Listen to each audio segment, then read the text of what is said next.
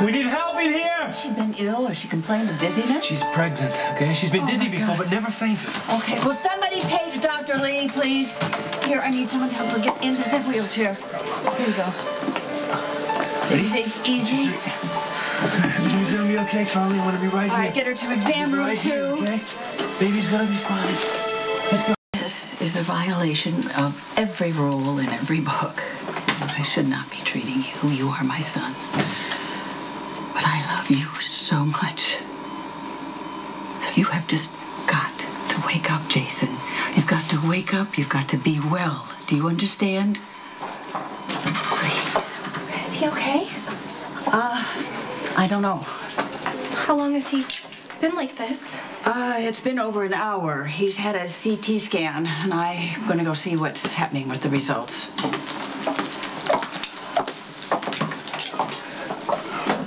Listen, you need to get better. Spinelli is never going to get over this. You're supposed to be invulnerable, remember? Just think about all the people who need you. Certainly not me, but, you know, there are lots of them. You know, if he died a week ago, I would be able to console Spinelli, but now, I mean, he's not even talking to me, and when he does, it's all formal and weird, and I don't know what to do about it. Please, just wake up, okay? Get moving. Open your eyes. You can tell me that I'm annoying. Say ouch or something. Ow! So the CT scan is clear. There's no bleeding or swelling on the brain. Oh, that's a relief. What happened to Jerry Jacks? Mr. Jacks disappeared from the hospital. Were you kidding me? He was here and he walked out the door. Nobody stopped him. The police are looking for him. They're going to find him. Jason, you have got to lie back and relax, please. You've had an injury, and I have to go and tell Carly that you are okay. Carly was here? Yes, she was here, but she got upset and she fainted. I need to see her. Will you please just lay back down? You're not going to help anyone else if you knock yourself out again. Maxie is absolutely right. Jason, you have had a head trauma. Hunter said I was okay. I need to see Carly right now. Oh, my God, there's no point in arguing with me. Please be careful. A head injury can cause complications hours, even days after it happens, Jason. Okay, I promise. I'm going to be okay. Please. What? This is so stupid. Just go away, Maxie. Get back in that bed, and I will go get Carly. No, I need to find Carly. I don't even know why I tried to help you. Oh, God, Jason, thank God you're okay. Yeah, Monica said you collapsed. Yeah, I have to avoid stress, so could you try not to get blown up in the next 9 months? Did you have the blood test? Yes, and it turns out I have the blood disorder. So you're gonna... It means I have to be careful for the rest of the pregnancy. You just told me you have a 50% chance of developing a blood clot that could kill you. I also have a 50% chance of not developing it. What does Jax think? Jax doesn't know. I don't want Jax to know. Jax and I want this baby more than anything. The risk is too high, Carly. I don't care. I'm not going to terminate this pregnancy. Jax and I are going to have our little girl. You can't just ignore the risks. Why not? You do all the time. Think about it, Jason. When was the last time that you let 50-50 odds stop you from doing anything? It's different. It is, because this is a baby. I didn't think I could get pregnant again, and now here I am. I'm pregnant. Nothing is going to stop me from carrying this baby. You have 2 other kids to think about. Yeah, I know. There are no easy answers here. Your family doesn't want to lose you.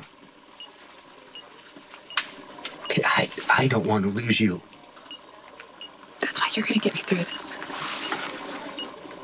You're going to get me through this, Jason. You're going to make me count to 10. It's not counting to 10. It's a medical condition. You can't make it just go away. Look, you know what? I'm really not supposed to get upset.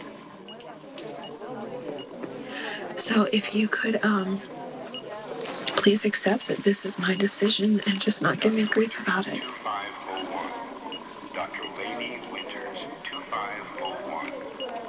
I'll do whatever you need. Just be careful. I will.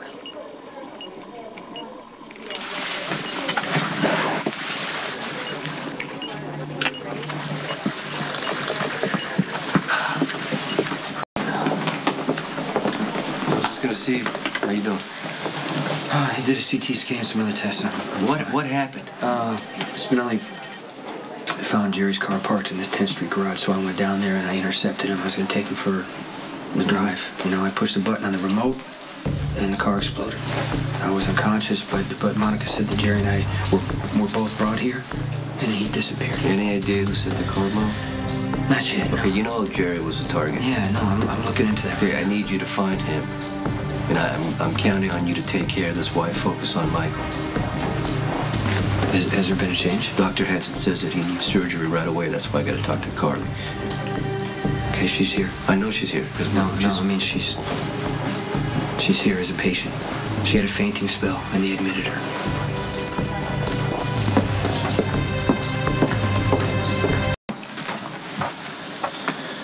What are you doing here? Sonny said you were in the hospital after a car exploded. Yeah, I don't like hospitals. Well, most people don't, but if you're injured, that's where you need I have some questions about the explosion, actually. Okay, but you're talking to the wrong person. The first I heard about it was when Sonny called me and told me. Jerry got hit by the explosion, too. Well, there you go. Jerry Jacks. I'm sure he rigged the bomb and it somehow backfired. Okay, see, the problem is it's Jerry's car. And whatever else Jerry might be, he's not stupid.